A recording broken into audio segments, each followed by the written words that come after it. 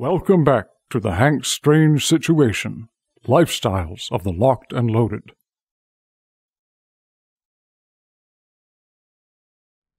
Welcome back to the channel, guys. I'm Hank Strange. I'm joined by my friend John Crump from AmmoLand News. John, welcome back here to the channel. Thank you. It's always a pleasure. Absolutely, it is a pleasure. And I saw you on the virtual 2A rally this past weekend. Congratulations. Yep. I was checking you out while I was running around doing errands with Lola. Well, thank you. Yes, job well done. If you guys want to check that out, they can go look up 2A rally, right? Correct. It's if you go to Second Amendment, the number 2 ND Amendment Rally.com, it will be on there. Absolutely. So good job on that. Today we want to talk about some breaking news from AmmoLand News in regards to, guess what? ATF again. Up to shenanigans. And this particular one, you've got some news that basically proves that the ATF doesn't care if we sue them for something that they do that's outside of their purview, right? That is correct. All right. So if you this will be breaking today, or when we air this. Can you just fill us in on the story? I know you've probably got some documents and things like that are a lot to sift through. So what are we looking at?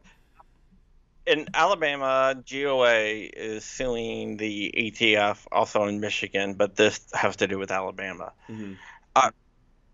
GOA is suing the ATF in Alabama in a case called Lee versus the DOJ. Okay.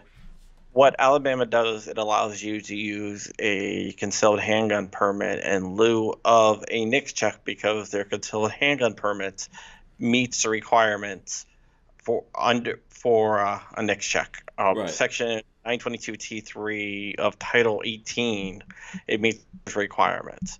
So gun owners should be able to use concealed handgun permits. The ATF has decided that they're not going to allow gun owners to use their concealed handgun permits in Alabama because some sheriffs were not running NICS checks. What they were running is NCIC checks. Okay. It's the system that NICS goes to. NICS goes to NCIC and pulls the record and then returns approved or denied. So these sheriffs are skipping the NICS part and just going directly to NCIC. Yeah, I mean, basically, it's the same database. Yeah, it's the same database. Right. And there's a lot of states that actually have this same practice, that if you have a CCW permit, you don't have to go through this further background check, right? That is correct. Okay. So the ATF told Alabama, the AG, that, hey, you cannot do this anymore. They have to go through a NICS check because some of your sheriffs are using NCIC instead of NICS, even though it's basically pulling from the same database. Yeah. And it's the same results and everything. Mm-hmm. So what I found out through looking through the administrative record that I got my hands on was that their attorney, Eric Epstein, seemed to imply that, hey, we're going to get sued if we do this because it's an overreach. Right. And the ATF, several people at the ATF, Division Chief Chrissy Carlson from the Firearms Explosive Industry Division of the ATF, and Kyle Lasek, at the time, who was the chief of the Firearms Industry Program Branch, or FIB-B, basically responded and said, hey, we don't care. Kyle Lalensack wrote, even if there is a litigation risk, it is worth pursuing on public safety. Then Carlson stated, litigation risk is our least of our concerns. Yeah, I mean, obviously, they're basically denying us our Second Amendment rights, and then they're using our money, right? Taxpayer money goes towards funding the ATF, obviously. So they don't care if they get sued because they've got unlimited amounts of our money to put barriers in front of us. Yeah, correct. Yeah. It's totally ridiculous. So you're getting, it seems like you're getting a lot of these kinds of like document dumps Can you explain to us a little bit what's going on there? I'm just getting document dumps. That's all I can really say. That's all you can say? Okay. I'm Nothing getting else. We document can't get anything dumps. else. Good sources, and they are confirmed. Anything you see, I read about the ATF. It is confirmed. This was also signed off on by this ATF second in command, Marvin Richardson. Okay. We've heard this name so many times in the past weeks that you've been, because you've been sifting through this information and bringing us more information here, like we were talking about what's going on with the pistol braces and all that, right? It's the same guy from the pistol braces, an acting assistant director of enforcement programs and services. He was at the time, at least.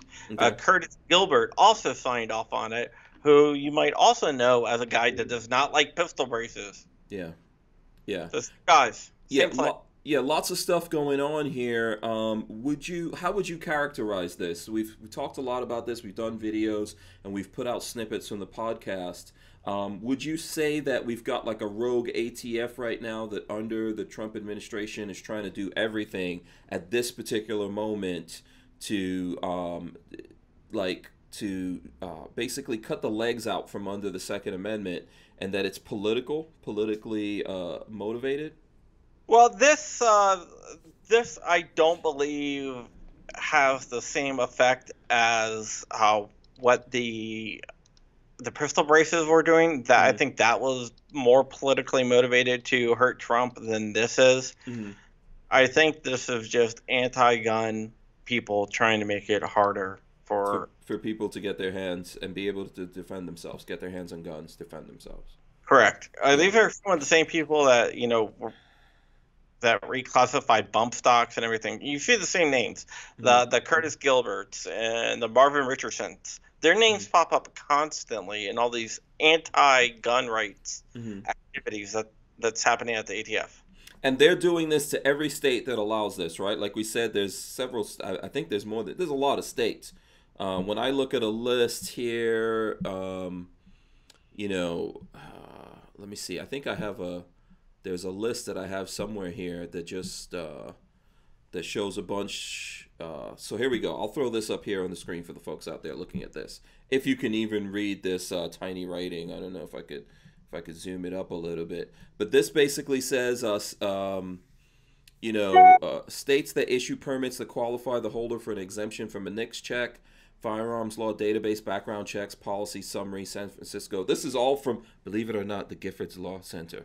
They're sending this information out there so people know, so they're enabling people to go after these states. I see Alaska, Arizona, Arkansas, California, Georgia, Hawaii, Idaho, Iowa, Kansas, Kentucky, Michigan, Mississippi, Montana, Nebraska, Nevada, North Carolina, North Dakota, South Carolina, Texas, Utah, Washington, Wyoming, and I suppose I'm supposed to say Nevada.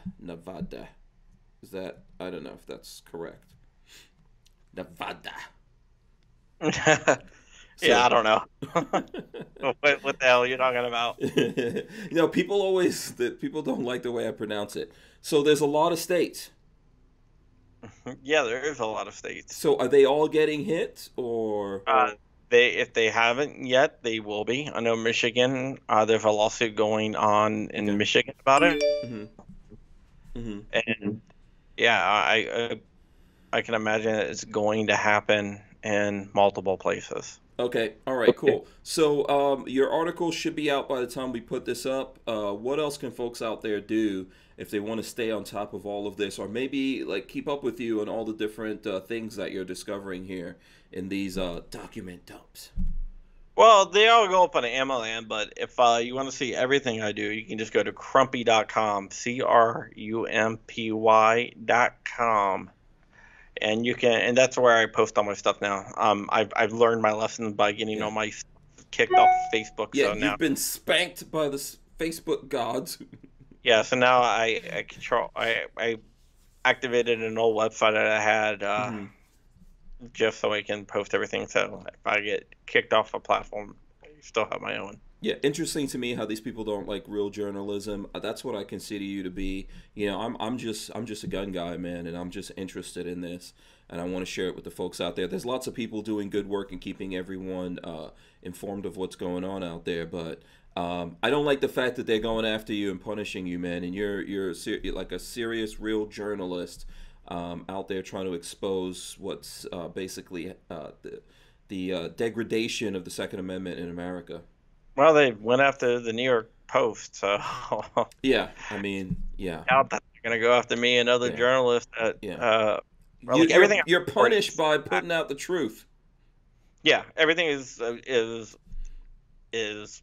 provable. Yeah, if the folks out there want to support you in some way, help you to keep doing what you're doing, is there a way they could do that? I have a Patreon, and that's patreon.com/John Crump. Like everything from my Patreon goes to, or if you purchase something on BlackSwanTactical.com. Mm-hmm. I don't really keep any of the money. I use money for different projects. We did a project where we bought a handgun for a single mom and got her training. Right now, we are raising money for a 9-year-old with brain cancer. Mm-hmm. We did bought PPE for hospital workers up in New York. We did that. So we just do all sorts of things.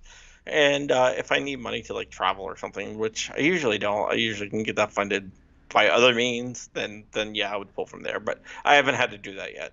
Okay. All right. Good. And in terms of me, if you guys want to support me, go to hankstrange.com. You could find lots of different ways that you can support our efforts here, including you can find a link to this cool LOTLOW, which stands for Lifestyles of the Locked and Loaded. That's the website, channel for the podcast, excuse me, where we do the podcast live Monday to Friday. So check that out. Sometimes John's on there as well as lots of other folks. And we talk about a lot of things going on in the gun world, the industry, news, politics, and stuff like this. So I don't know. It looks like I lost Crumpy there for a second, but I think he got everything out that he wanted to get out. And we'll just we'll just finish this up with me. Thanks so much, guys. We will see you next time around here. We're out of here. Peace. Peace out from Crumpy too, I'm pretty sure. I think he had another call he had to go to.